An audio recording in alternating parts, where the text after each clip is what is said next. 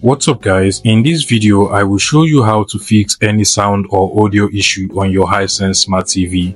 So if the sound of your TV is not working at all or the audio quality is ridiculously poor, then this video is going to be a very helpful one for you. Today I'll be taking you through some steps that might help you fix this problem, and I encourage that you try each and every one of them. So first things first, you want to make sure that your TV is not on mute and the volume is actually okay, because sometimes you might have mistakenly pressed the mute button and you did not know. So you want to come to your remote. In my remote over here, you can see the mute button over here. So you want to be sure that your TV is not on mute. Another thing you want to try is to check the volume of the TV. You want to check if it is not, very low, and you probably did not know about this.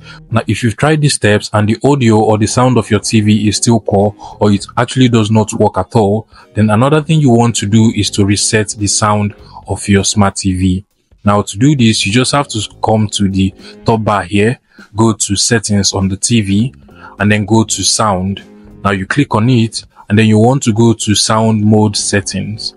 Now, once you click on it, you want to scroll down to where you get reset current mode.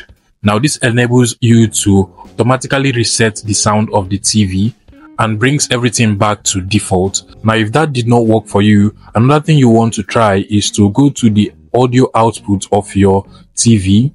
Now you want to make sure that if your TV is actually connected to, say, a soundbar or a speaker or any external speaker at all, you want to make sure that it is set to Bluetooth speaker. Now that is if the speaker is connected through Bluetooth, you want to make sure that it is set to Bluetooth speaker. And if it is connected through maybe a HDMI cable, then you want to make sure that it is left at ARC. And if you're using the actual speakers from the TV, then you want to leave it on the TV speakers. But if your TV is not connected to any external speaker, you want to make sure that it is on the TV speaker. Now, if that did not also work for you, and maybe the quality of your sound is still poor, what you want to do is to go to the sound mode setting and make sure that the sound mode is left to standard.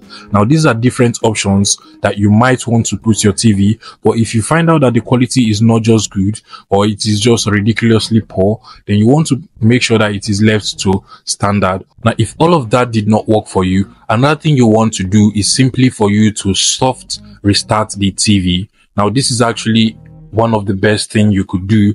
And how to do this is simply for you to turn off the TV and then unplug it from the power source, and then on the power button that is on the body of the TV, you just want to long press on the power button for about 5 seconds.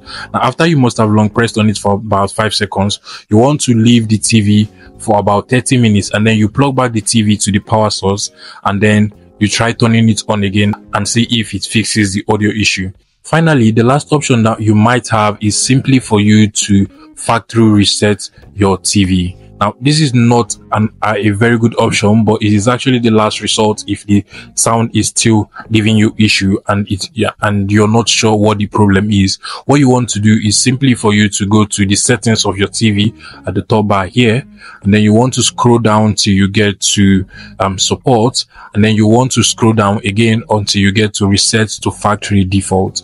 Now, what this does, in case you do not know, is simply for you to clear up everything on the TV and make it start as though it is brand new. Now, every single thing on the TV will be cleared, so you probably have to go through all of the setup processes again and logging into all of your apps again. But what this does is simply to clear up everything on the TV, and makes it to start as though it is brand new. Majority of the time, this might actually solve your issue.